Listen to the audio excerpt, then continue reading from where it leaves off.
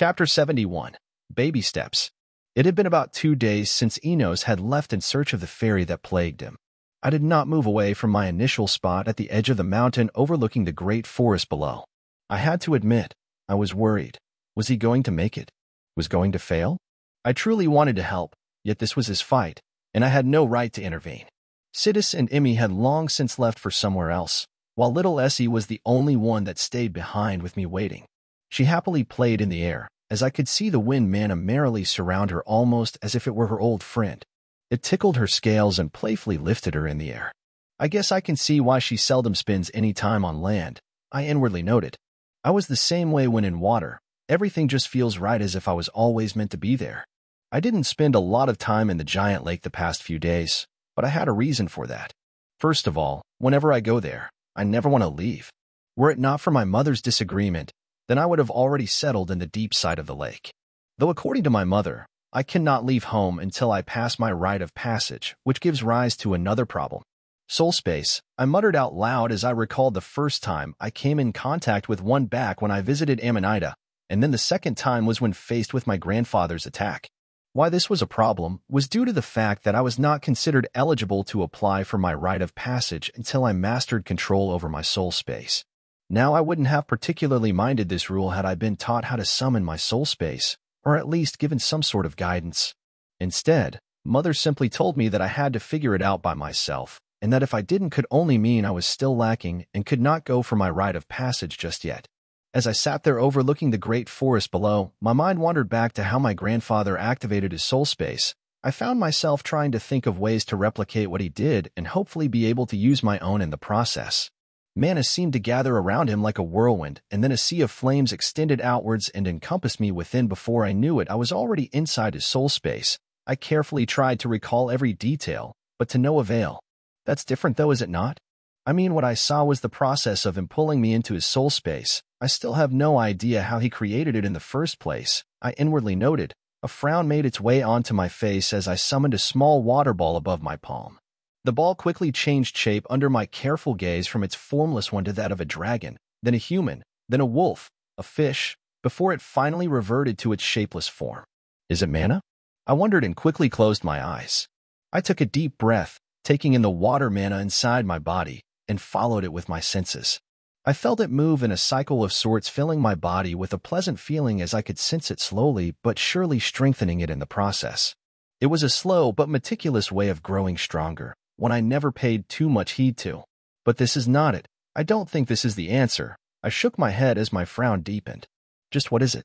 As I was trying to think of another way, I suddenly recalled the strange heart power. Could it be that? I wondered, but even so, I was not sure how I could use it. To my knowledge, the only attacks I saw or was aware of using heart energy were dragon breath, or when Father had used it to guide his mana attack before. Still, it's the only thing that would make sense, I mumbled, confused at the whole ordeal. Just how was I supposed to figure it out by myself? Essie had came down and landed on my head at this time. She excitedly grabbed my horns and nudged me forward. Look, Big Brother Enos is back, she said. Surprised, I turned my gaze towards the direction she was motioning to, and sure enough, a weary Enos was making his way back to the mountain, he flying unsteadily and seemed to be on the verge of collapse. I frowned, anticipating the worst, yet as soon as he got closer, I was able to catch a better glimpse at him. Although signs of tiredness were evident on his body, his eyes were proud, carrying a hint of excitement and satisfaction. As soon as he landed next to us, my gaze was unconsciously drawn to his palm where a squealing little fairy was struggling against his firm grip.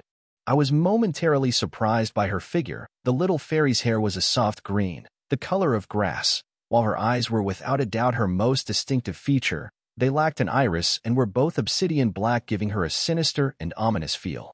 Not quite what I was expecting, I inwardly mumbled. The little thing looked more like a demon, if anything, than a fairy. Her screams were high-pitched, and as she opened her mouth trying to bite Enos's clawed arm, a row of small yet sharp teeth were revealed. Enos seemed to have her in control as he tightened his grip on her body, causing her eyes to bulge a little as she quickly stopped struggling. He then turned towards me and lowered his head in respect and gratitude before speaking. "Thank you, brother, for your help," he said, to which I simply smiled and nodded. Essie appeared to be interested in the little fairy as she hopped off my head and carefully circled Enos while scanning the little creature with interest. She's so small, she muttered, to which Enos replied. And annoying. He growled in irritation. What are you going to do with her now? I asked in curiosity. I had honestly thought that the first thing he would do if he caught the little thing would be to kill it, yet seeing it how he managed to restrain himself and even brought it back, I was impressed he really did mature. I nodded in approval. Huh? Oh, I just wanted to show you that I was not lying, he said while puffing his chest back proudly. Well, it's true that we might have doubted him at first when he kept talking about a fairy this, fairy that, but surely, he must have some other plans for it. He didn't bring it all the way back here just to.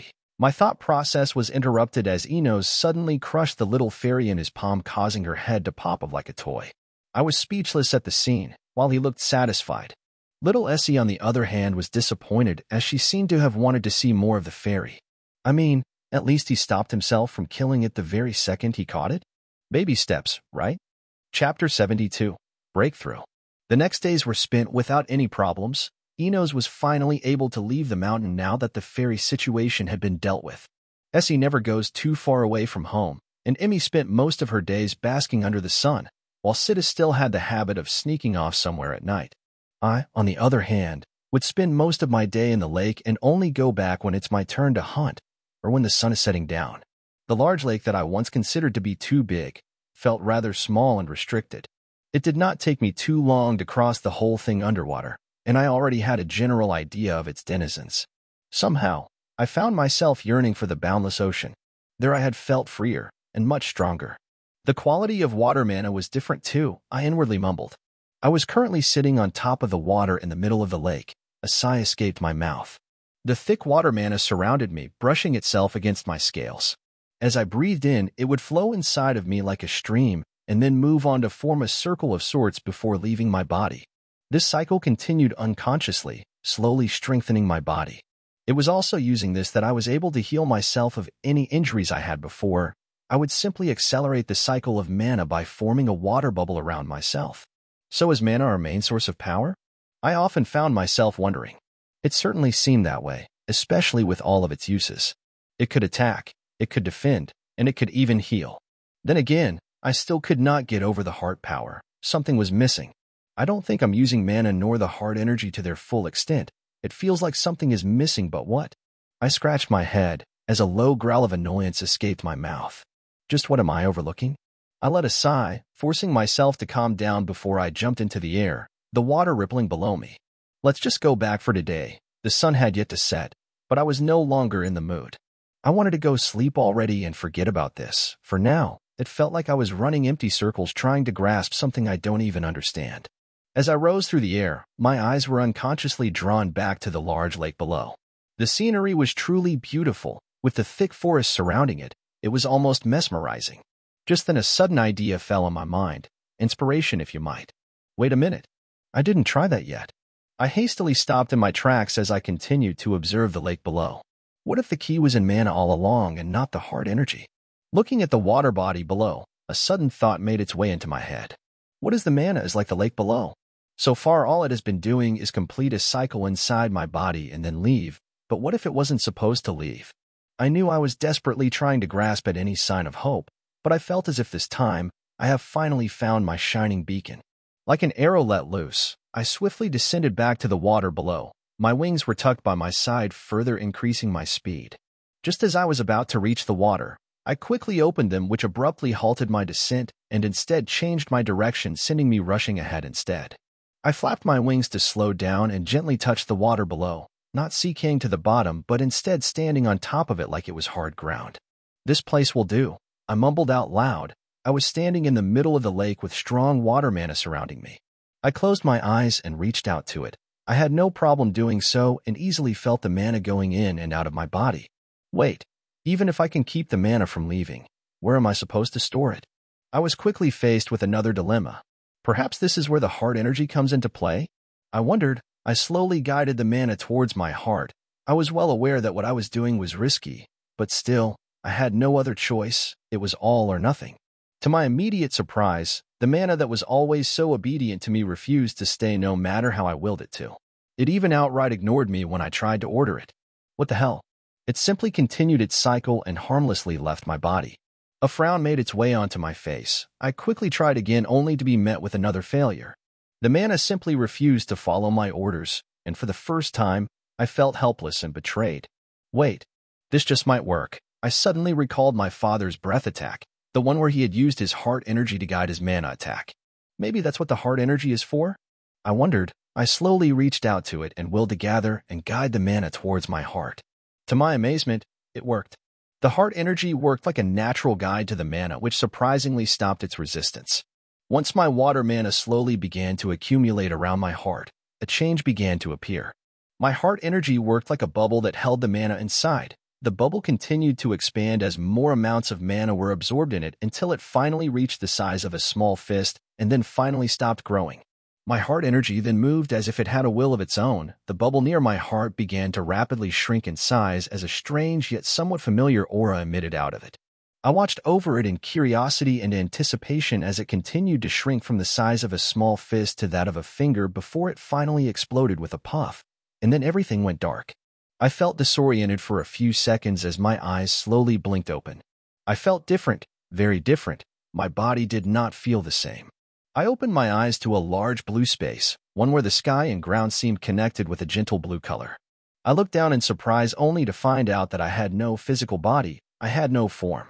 I was everywhere at the same time. I unconsciously understood what this was. This was my soul space. I had succeeded. A loud cry full of excitement reverberated throughout the entire space, causing it to shake.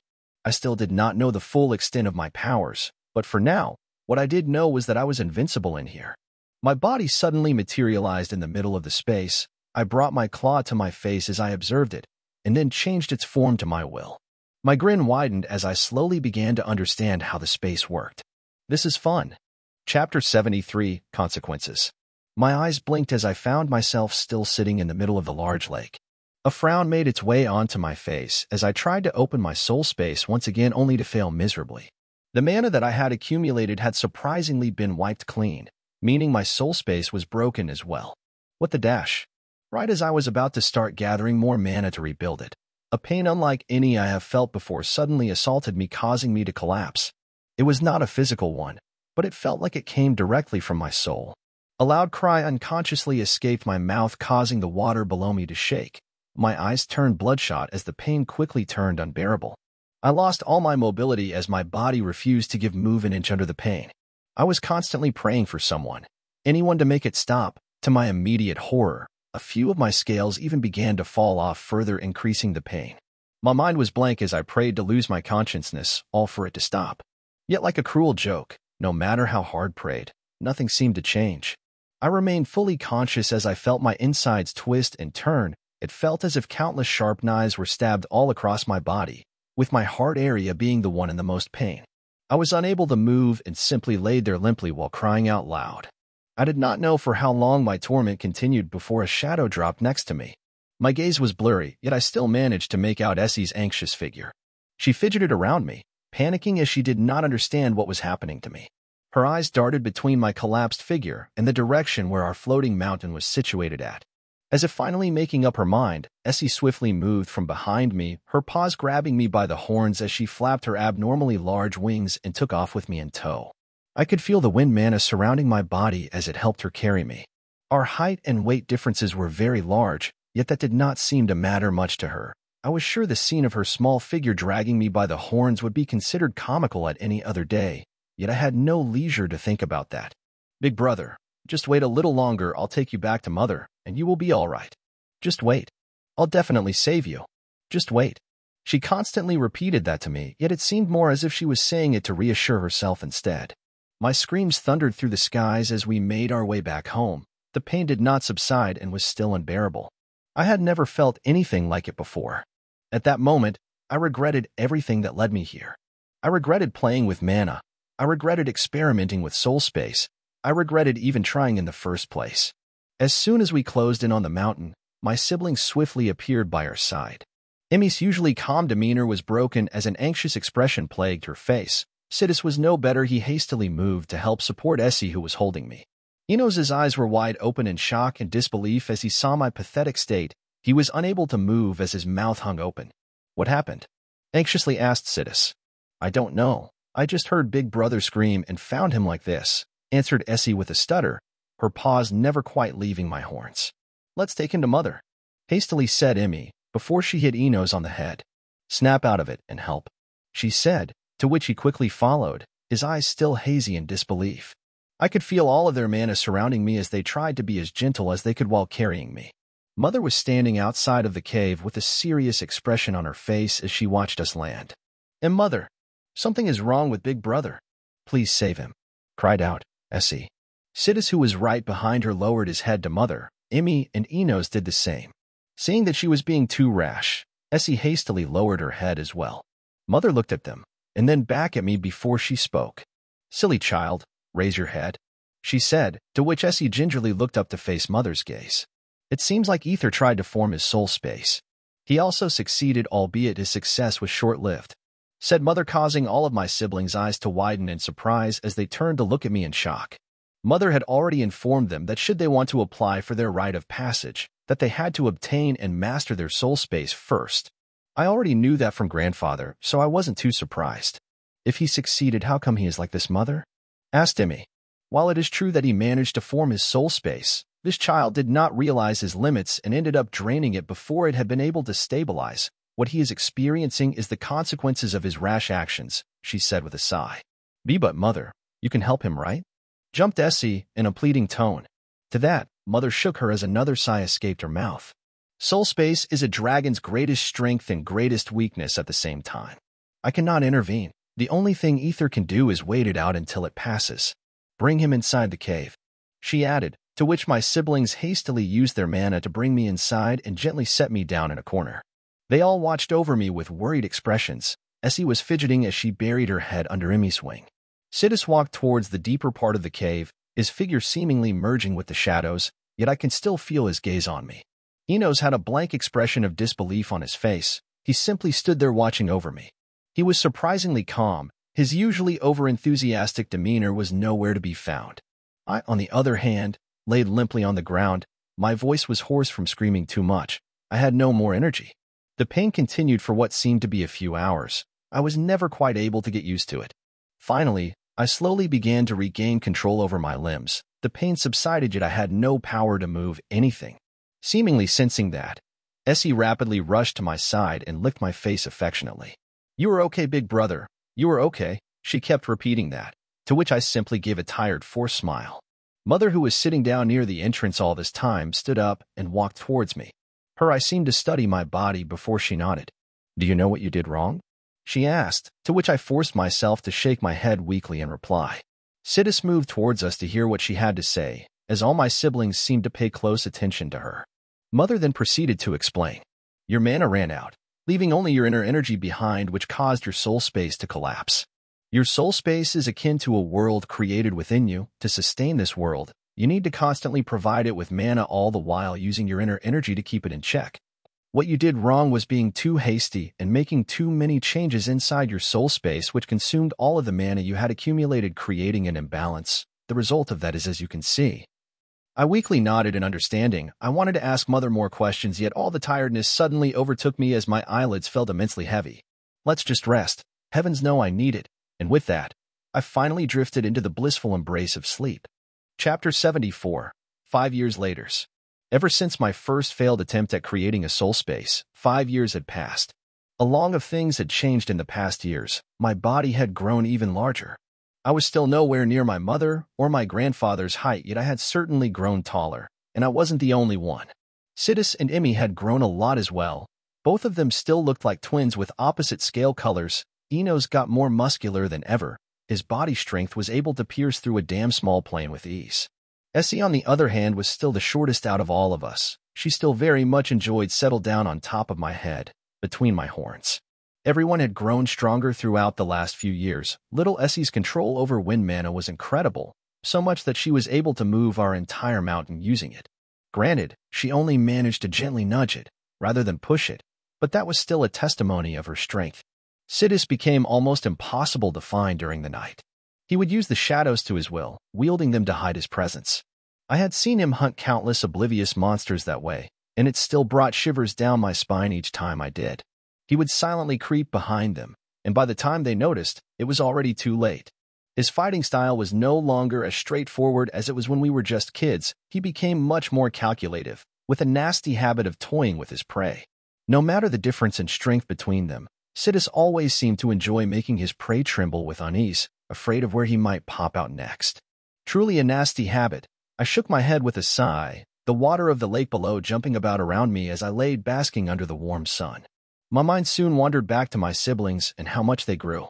Ino's obsession with training his physical body went beyond the realm of ordinary. He would purposely refrain from using his magic and hunt his prey using his physical strength alone. I had berated him about it when he first began this training, but eventually gave up seeing how he seemed to have his mind set on the matter. I did not know how he did it exactly, but every day he would come back home with his body littered with wounds, and even missing some scales. He also picked up a nasty habit of hunting down fairies as his favorite pastime and keeping their tiny skulls on his side of the cave. I honestly had no idea where he even found so many, as I never once stumbled upon one in the past 5 years, while he managed to fill up an entire corner with their skulls, forming a miniature pyramid of sorts. Emmy was the one who did not change much in the last few years. She would still spend most of her days dozing off at the entrance while basking under the sun. The only time she ever moved was when it was her turn to hunt. Speaking of which, another person that never moved was my mother. I didn't know why exactly, but Mother spent all of her time sleeping, while Emmy would go for the occasional hunt. Mother, on the other hand, would sleep for months on end. Another strange thing was that I did not get to see our father in the past 5 years, not even once. I had asked my mother about it once, and she replied by saying something about a task assigned to him by grandfather where he had to take care of some mission far away. For some reason, the conversation grandfather had with the other adult dragons I overheard all those years back came to my mind. I guess it must have to do something with the adult brown dragon of that time. Another noteworthy thing was that I finally managed to understand the geography of our surroundings, and it went as followed. We were born in a giant barren mountain somewhere to the east of our current floating home. If I want to visit our birthplace, I would have to head east until I get out of the forest. There I will find the ancient city. I was strictly forbidden by my mother to go near there, hence that was the borders for the current me. Yet I still remembered the first time we left our birthplace when Mother and Father brought us to our home. We had passed by a gray mountain range where we met some strange shadowy monster. I had my speculations about those abominations, especially considering how they looked similar to the shades I met on my naming ceremony, though a lot weaker than those. I guess that would make sense why Mother is not allowing us to go there. I mumbled in understanding. So east was as followed: forest, ancient city, gray barren mountain range, and then our birthplace. Now directly to our west, in the middle of the dense forest, on the other hand, was the giant lake where I spent most of my time. Further west was the ancient battlefield where I had met Amanita. I wasn't sure what was down south, as the thick forest seemed to extend endlessly. Turning my head north, however, was the direction of the Mountain of Beginning, the Dragon Road, and the King's Temple. That was the general idea of our surroundings. An interesting thing to note was the monster populace. The closer we are to our floating mountain, the fewer monsters we encounter, whilst the further we head away from it, the more frequent the monster sightings become, with some especially strong ones near the borders east and south. The thing all of these strong monsters I encountered had in common was that a certain part of their body was obsidian in color, similar to that of the shades. It felt almost as if they were tainted by something. A yawn escaped my mouth as I stood up and stretched my body. I then unruffled my wings and launched myself into the air, lazily making my way back home. Ever since that dreaded day 5 years ago, I had never once forgotten the excruciating pain I felt when my soul space collapsed. It had taken me months before I regained my courage to try again. I had succeeded in creating another one and even learned my limits, yet unfortunately, it was not long before I messed up again and was left bedridden for another day. The pain was more bearable that time. This cycle continued a few times, with me recreating my space and then biting off more than I could chew, causing it to collapse again. But with each failure, I would learn something new, and I'd further understand my limits. And so after 5 long years, I was finally able to somewhat master my control over my soul space. I was able to reach a balanced state where my mana would constantly feed my soul space, strengthening it every day. I could now easily jump in and out of it, and was even able to use it against some of the weaker monsters. It turns out that an attack with my soul space is in shorts, dragging my opponent's soul towards this space I created, and destroying them completely. The most important thing to note was that my soul had to be stronger than my opponent, otherwise if they managed to break free, the backlash from that could quite possibly be fatal according to my mother. Hence why throughout the past years, I took extra care in choosing my opponents and testing my newfound power against them. Chapter 75. Lesson. Today's meal was my favorite blue scales lizard. It had a very strong taste and seemed to be almost as if it was naturally seasoned. This was one of the few meals I very much looked forward to since it was truly hard to find one. I happily nibbled on a bone, savoring the taste while my eyes did not leave the newcomer who brought this feast after a long absence that lasted 5 years, my father. He had suddenly come back without any warning, bringing with him a variety of prey he must have hunted along the way. Surprisingly, even Mother was eating an abnormally oversized bird-like monster with shining white feathers, while he rested in a corner with a tired expression on his face. After finishing my meal, I used my water magic to clean my bloodied claws and face. A yawn escaped my mouth. I was always rather sleepy after a meal, yet I stopped myself from succumbing to the laziness as I turned to face my father. He had suddenly appeared, and now it was as if he never left. Still, I was rather curious regarding his whereabouts in the past years. I had a general guess it must have something to do with my grandfather and that brown dragon, yet I wasn't too clear on the matter. Hence, after I finished eating, I slowly made my way towards him. I lowered my head as a sign of respect before I spoke. "Welcome back, father." His tired gaze turned into one of amusement as he nodded in reply before speaking. "I see you have grown bigger. Good, good," he said in a pleased tone, to which I simply smiled. "I hope I'm not being rude by asking, where have you been all this time, father?" I carefully asked while taking extra care to keep a respectful tone. Father didn't seem too concerned and let out a sigh instead.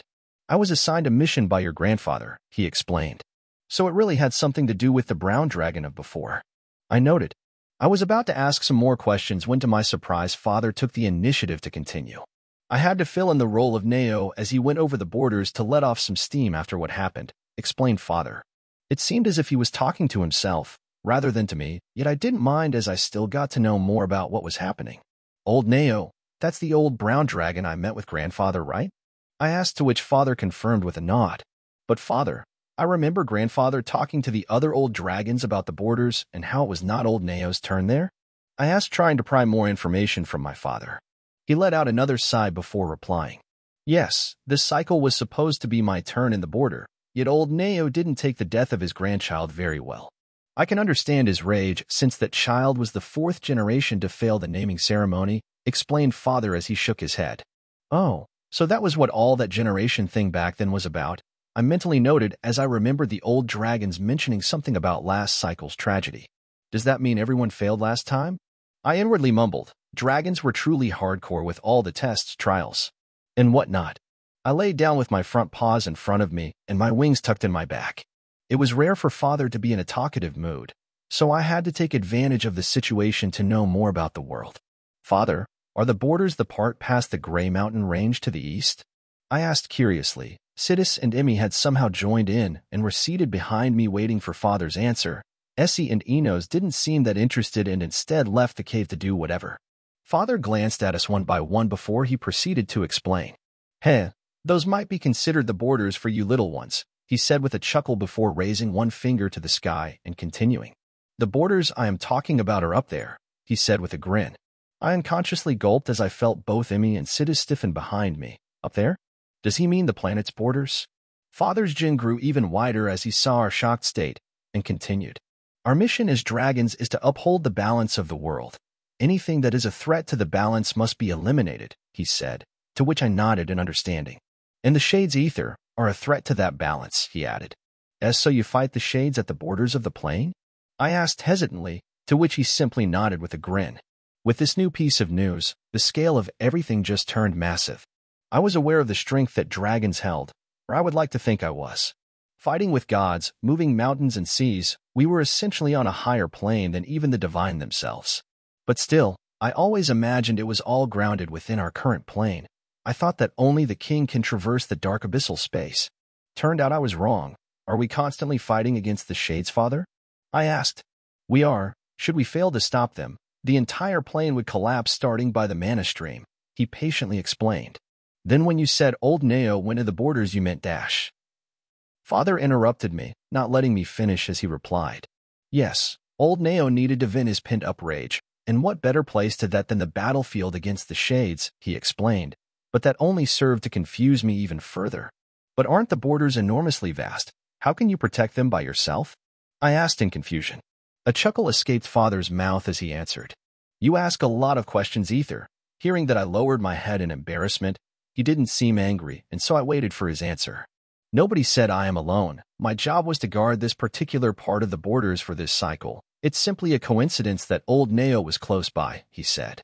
I was about to add another thing before he interrupted me. Now, enough about that. I see you have mastered your control over your soul space, he asked with a strange glint in his eyes. I still have a lot to learn, I modestly replied. Do you know what the requirements for applying to the rite of passage are? He asked while squinting his eyes, to which I nodded and answered confidently. To obtain and master control over my soul space. Good. Then let me ask you this, Ether. Are you ready to undertake your rite of passage and become a full-fledged dragon? He asked in a serious tone, causing me to gulp nervously. I am. Good. Then get some rest for the day, for we leave tomorrow, he added before closing his eyes and ignoring me and my siblings.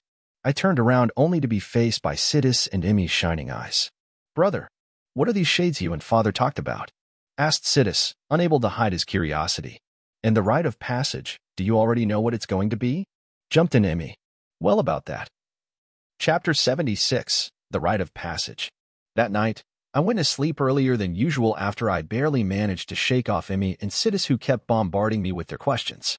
The next morning, I found myself standing in front of my father at the entrance of the cave. All of my siblings were there as well, alongside my mother, who came to see us off.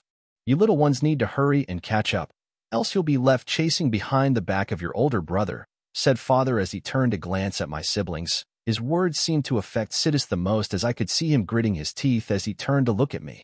Oh boy, here we go again. Saying that, father turned towards me and asked, I take it you are ready to go? He asked, to which quickly nodded in confirmation. Yes, I added. Good, then do your best to follow, and don't lag too far behind, he said. So unlike the naming ceremony, this time I'll be flying by myself, not that I particularly mind, I inwardly noted before turning my attention towards my mother, who was standing by the entrance, watching over me. I lowered my head in respect and spoke, Mother, I will be leaving. At that, she gave a nod of approval before answering.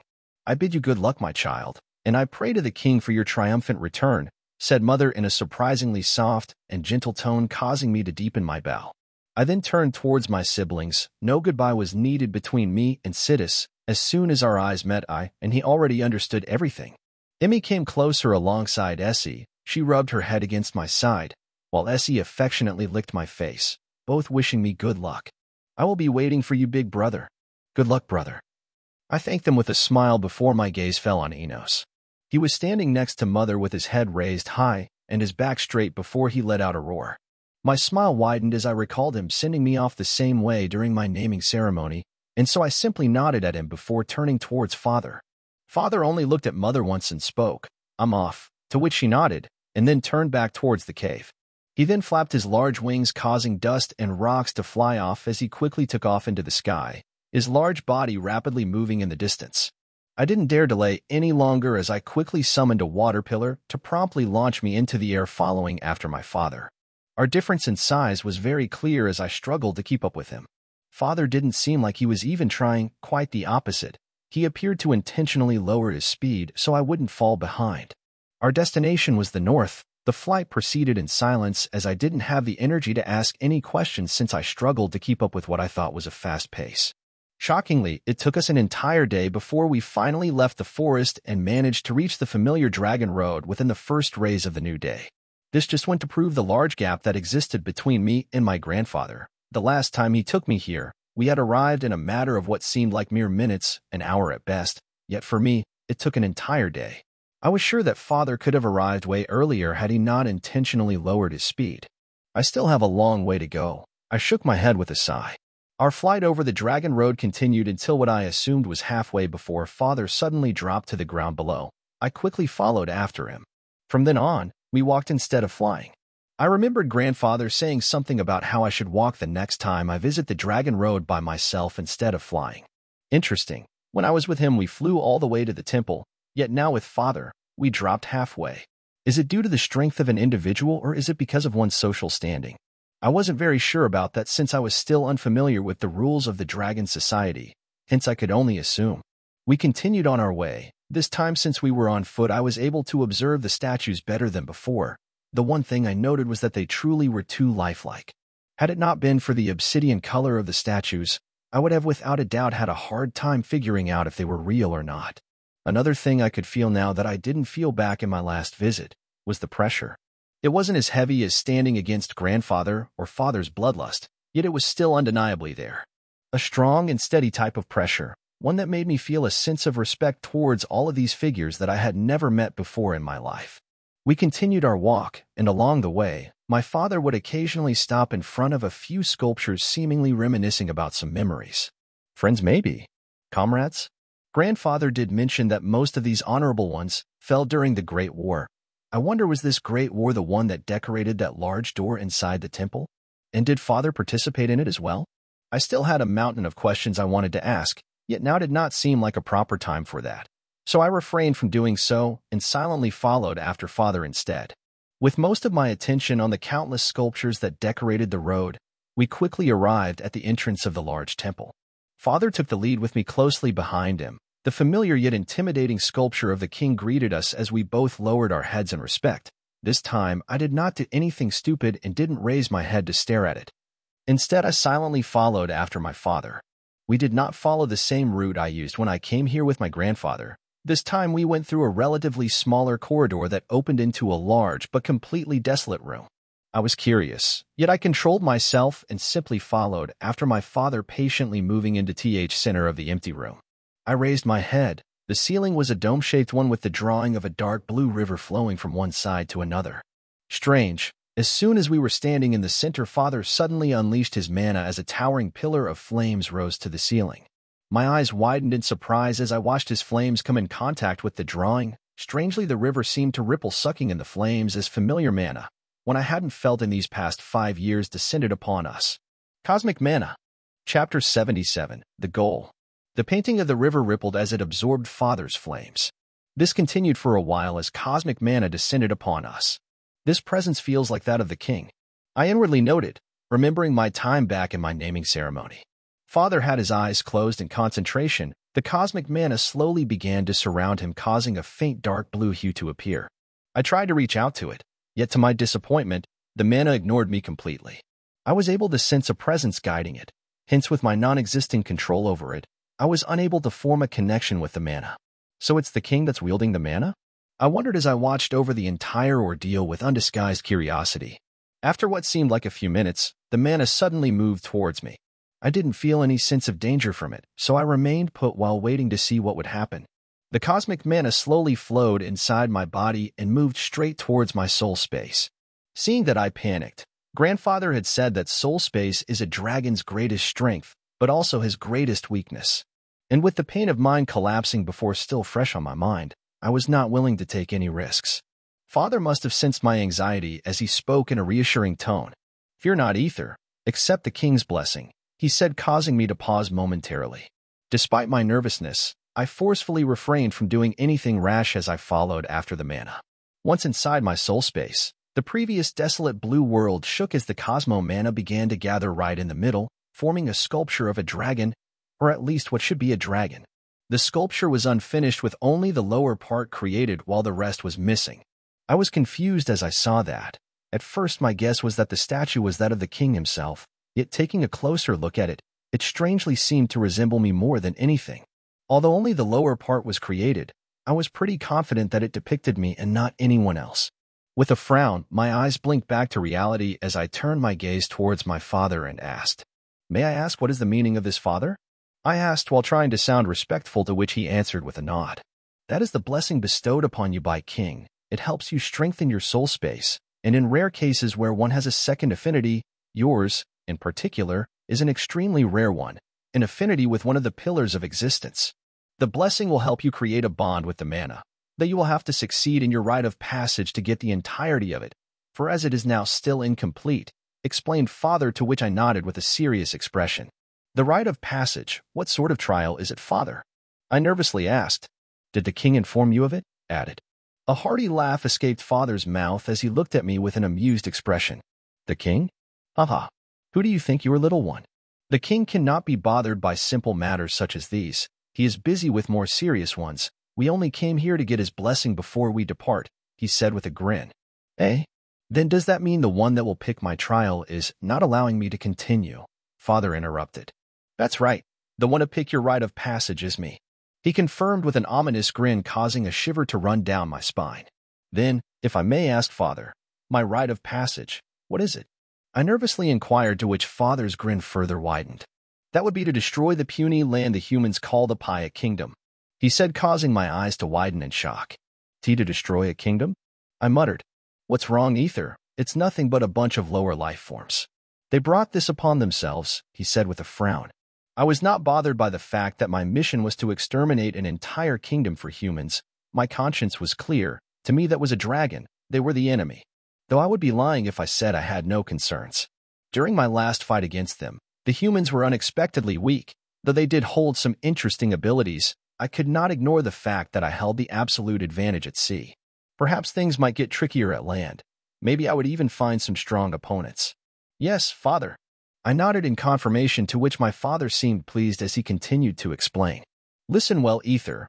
Currently the humans are the ones ruling over the lower continent. They divided the land into 6 countries. The Paya Kingdom, which is located at the south, the Teneda and Reimer kingdoms directly above it, the Yadur and Lumia empires to the north, with the Zazel dynasty to the east. Though we do not meddle with the affairs of the lower continent, we are nonetheless aware of everything that goes on. The Paya Kingdom had been sending their men in search of our land for years now, and although by pure luck, they did manage to kill our younglings years ago, he said as his frown deepened. I gulped, facing my father's piercing gaze. A dangerous aura was surrounding him as he spoke. Remember well, Ether. A dragon never forgets. The humans have grown arrogant with our disappearance. It's time they learn that their actions have consequences. Your rite of passage trial is to teach them a lesson. Make sure the Paya Kingdom is gone from the face of this plane, ordered Father as his bloodlust skyrocketed.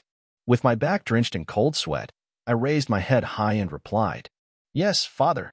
He seemed pleased with my answer as he nodded and continued. Good. Then let us move. I will guide you to your destination.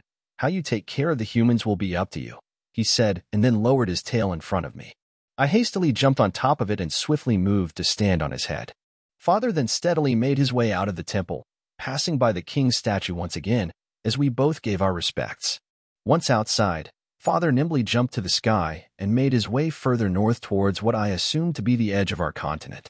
Our flight proceeded smoothly with no problems. The large grassland disappeared as we left the temple and Dragon Road behind, only to be replaced by the familiar sight of a dense forest. We continued on our way for almost a day before we reached the edge. The sea appeared before my eye, extending towards the horizon.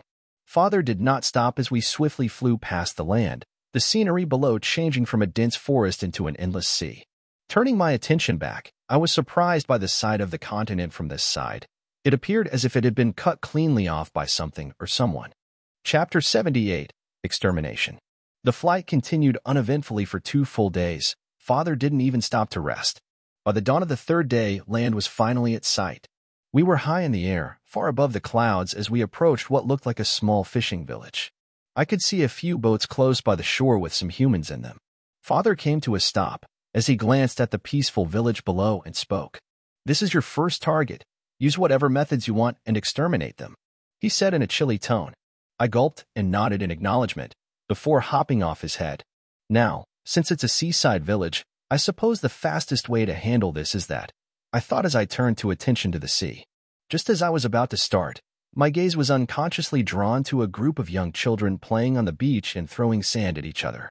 A frown made its way onto my face. A small part inside of me argued that this was wrong, that these people were innocent, yet for some reason, I had no empathy towards them. It was truly as if I was looking at mere bugs. We were not on the same level in the first place. I knew for a fact that had this been in the past, I would have without a doubt been repulsed by the idea of killing humans, even children, but now I no longer felt any way towards them. They were simply there, and I could care less. Was thinking this way wrong? Perhaps. Did I care? No. I came here for a mission, and I was going to finish it. I shook my head, ridding myself of all useless thoughts before I descended towards the village. They were soon going to meet their maker. The least I could do is show them who is responsible. This was my way of trying to show respect. Though they don't deserve it, it was still undeniable that they were innocent. I lowered my altitude. My large figure emerged from the sea of clouds. The children immediately spotted me and began to jump in excitement while pointing at me in wonder. A few adults raised their heads in curiosity and surprise. Look, what is that? Oh, old Jan. You also came out. Yes, I just heard the commotion. What's going on? I don't know. Some sort of giant bird appeared? A bird? It doesn't seem to have any feathers, though. Whoa, mother, look how big it is. Nathan, go back inside the house with your little sister. I have a bad feeling about this. But Mom, I want to watch the giant bird. Just listen to what your mother is telling you, stupid boy. Various conversations reached my ears as I circled around the small village. The people did not seem to recognize my figure as that of a dragon. Did they never hear about a dragon before? I wondered as I glanced at the small crowd of people that began to gather at the center of the village while pointing at me in curiosity. They didn't appear to be afraid, just curious. It seems like the humans have been living in peace. I only sense a few people who seem a little bit uneasy. Other than that, I'm only sensing curiosity oozing out of them. Interesting.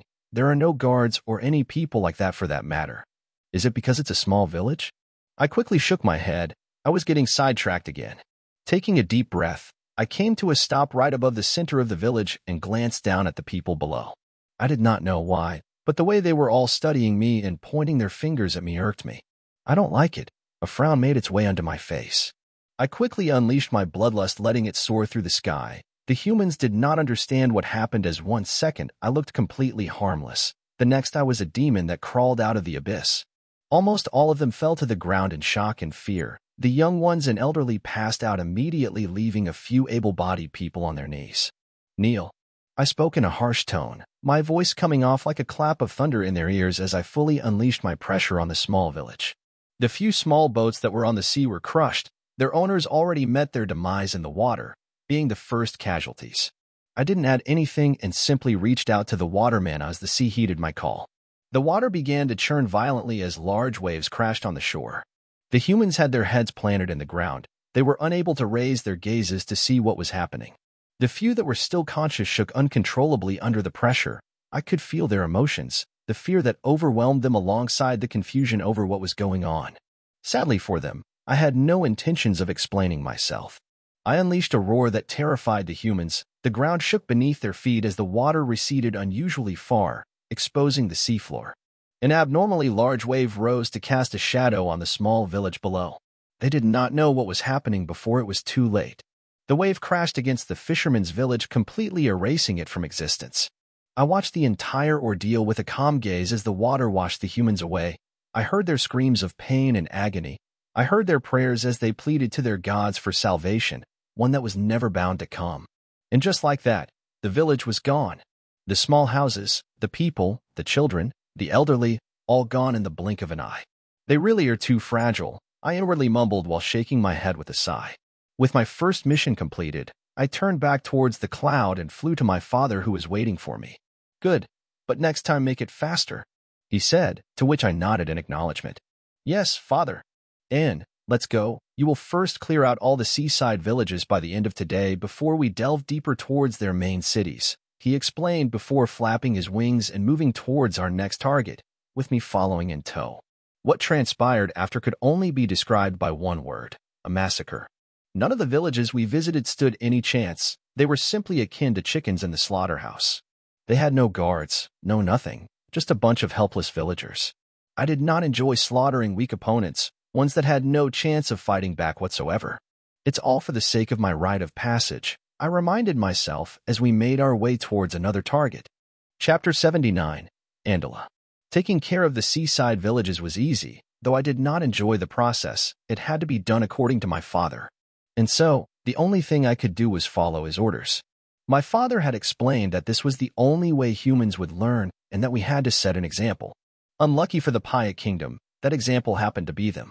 Now that we had already taken care of the small targets, it was time to move for the big ones. And by that, I mean their main cities. The Paya Kingdom was not a particularly big nor strong kingdom. According to my father, it could only pass as average. The reason this average kingdom could survive is due to its advantageous geographical location. The kingdom had the sea behind it and a giant mountain range standing in front of it, acting as a natural barrier that repelled the Tineda and Reimer kingdoms from turning their fangs against it. Still, I was confused. If the land is a no-go, why not try to go by sea? And so I asked my father, to which the answer was surprisingly simple. First was the fact that no kingdom was very advanced when it came to their navy. The second point was the sea monsters. Hence, with these two factors, the Paya kingdom was able to enjoy the peace that was otherwise lacking for the other countries. I was quite surprised by how much my father seemed to know about the human continent. He was aware of the situation in all the kingdoms and empires, their alliances, their wars. Hell, he even told me about some of the royal families. When I asked him how did we manage to gather so much information when we seldom interact with the lower continent, he simply smirked and said that we dragons know everything. And I had to admit, he looked pretty dang cool saying it. It was my second day on the lower continent, and we were currently making our way towards Andala, one of Paya's 3 major cities. According to my father, Andala was the country's major tourist city. Luckily for me and unluckily for them, Andala was a hanging city situated on top of a giant waterfall between 4 mountains. Its natural beauty attracted visitors from countries all across the realm. This meant that this was the perfect place to make a certain announcement. This time, my mission was no to just destroy everything. No, according to my father, I had to let everyone know the price to be paid for messing with the dragons. The flight towards Andala was uneventful. The lower continent was truly a peaceful one. At least from my point of view, it was. We didn't encounter any monsters along the way, no abominations whatsoever. Our flight continued unhindered until we reached Andala. My eyes widened in surprise as the city appeared before my eyes. It was truly beautiful, yet it reminded me of the hanging arena back at the King's Temple. Andala was situated on top of a platform in between the 4 mountains. From each mountain extended a giant thick chain, which helped keep the platform steady. A faint metallic-colored shield surrounded the city. A frown made its way onto my face as I could see the disturbed flow of mana. Are they using magic to help keep the city in the sky? I asked my father in curiosity. The chains alone should not assure the stability of the hanging city, and with the amount of mana that surrounded it, I could somewhat guess what they were using. Father nodded in confirmation. Yes, the stream in this area is almost broken. He sighed and shook his head in annoyance. Go, get it done, and be quick about it. And remember to leave a few survivors, he said, ushering me with his head. Yes, father. I replied enthusiastically and dived headfirst towards the city below. My large figure broke through the clouds as I unleashed a roar, causing a commotion to break out in the city. I circled it with my aura at full blast, yet the humans below did not seem as affected as the villagers. Looks like that shield is not just for show, I noted. Good, hopefully, this will be more fun than the previous ones, I inwardly mumbled as I could feel my mouth curving upwards in anticipation. A quick glance at the city was enough for me to spot the guards that were hastily mobilizing. My name is Lana. I'm an explorer from the Rhymer Kingdom. Rumors of dragons appearing in the city and destroying a small fleet of knights at the coast of the Paya Kingdom brought me here.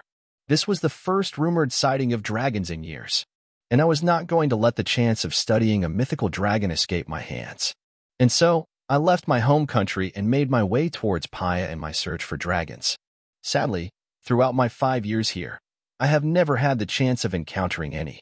I had even used all my savings and rented a ship to regularly go out into the sea in hopes of finding a dragon, but to no avail.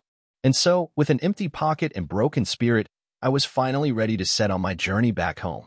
I stopped by Andala as it was on the way, where I was hoping to catch one of their flying ashwings back to the capital. I was walking through the busy streets with a downcast gaze, cursing my luck. I can't believe I just wasted 5 years and not a single sign of a dragon. I spat on the ground in annoyance as I adjusted the large bag on my back. A sigh escaped my mouth as I reached the ashwing station. The oversized one-eyed birds always creeped me out. I usually tend to avoid using them, yet now with news of the war between Rhymer and the Yadur Empire intensifying, I had to go back as fast as I could. I was about to approach one of the owners when the city's shield suddenly glowed brightly. An extremely heavy pressure descended on the city as a roar echoed from behind the clouds. I could feel my heart threatening to jump from my chest as I unconsciously turned my gaze towards the sky. And there it was, a beautiful, majestic blue dragon circling the city. An aura of strength surrounded it, causing my eyes to widen and my jaw to drop. "Why?" I unconsciously muttered. I had traveled everywhere in search of a dragon, only to find nothing. Yet now that I was finally ready to leave, one suddenly appears before my eyes. Is this faith? I mumbled as a huge smile made its way to my face. I could see the people panicking as the guards hurriedly mobilized. The mana fluctuated as I was even able to sense the famed mages appear in the city skies. Yet I could care less. My eyes were glued to the blue dragon that leisurely flew across the sky. How beautiful! Chapter 80. The Fall of Andala. I continued circling the city, my eyes scanning the guards below. My attention was drawn by a few robed figures that were standing in the air above the buildings. Just looking at them gave me a nasty feeling, as I could sense the disturbance of the mana surrounding them. They all had haughty expressions on their faces, yet I could feel that deep down, they were frightened out of their wits. The only reason they were able to stare at me with their fake courage was the shield that gave them a sense of safety and security. The guards that looked akin to knights rode what appeared to be one-eyed oversized birds. They circled the robed figures while brandishing their weapons, ready to defend their city should make any move. The crowd of people below was split into two sides. One were those that were scared and panicking. They ran back to their homes for cover while peeking out of their windows. The second side were those that were watching the whole scene in curiosity and surprise. It seems like they still don't quite realize the severity of their situation, I inwardly mumbled, before coming to a stop right above the city. The guards and what I assumed were the mages did not make any hasty moves as they fearfully kept their eyes on me. Well, let's just get this over with. Closing my eyes, I reached out to the water mana. Almost immediately a water pillar rose like a sharp arrow from the river below towards one of the giant chains that held the city afloat. The mages had no time to react before the chain broke under the sheer pressure of my attack. Andala shook and began to sway as the abnormally large chain fell towards the waterfalls below. A few buildings tumbled over, injuring and perhaps killing some people, yet I was barely getting started. Surprisingly, the mages reacted rather fast as they shot towards the side where the chain was broken. I could sense the mana bend under their will as they forced it to help them stabilize the city. The mages glowed brightly as they used their magic to balance Andala, while a few of them shot a few attacks my way. The attacks passed through the city shield harmlessly and lunged towards me. I could have easily dodged them, had I wanted to, yet I didn't. I was curious to see if the attacks had any impact, and so I let the mana balls hit me straight in the chest, causing a small explosion to follow, as a dust cloud hindered my vision of the city. I could hear the humans cheer loudly, thinking they got me. A frown made its way into my face. Aren't they underestimating me a bit too much? I grumbled. Their attacks did not even leave a scratch on my scales. I flapped my wings, breaking through the dust cloud. The mages' faces were terrified as I suddenly appeared. The citizens that were celebrating moments ago turned silent as I lunged towards another giant chain. This time I did not use my magic and simply rammed against it with pure body strength. A loud bang followed right after as the large chain broke, causing the already unstabilized city to wobble even harder. The mages glowed brighter as they did their best to try to keep Andala afloat, yet it was only a matter of time before it went down. It was quite obvious that with both chains gone, it took them everything in their power to keep the city steady, and even so I could see most of the buildings shake on the verge of collapse. The guards that were surrounding the mages all this time finally made their move. It was now clear that they could not stay on the defensive if they wanted a chance to survive this. A middle-aged lady with short hair and large claymore rushed towards me on riding her oversized bird, the group of guards following closely behind her.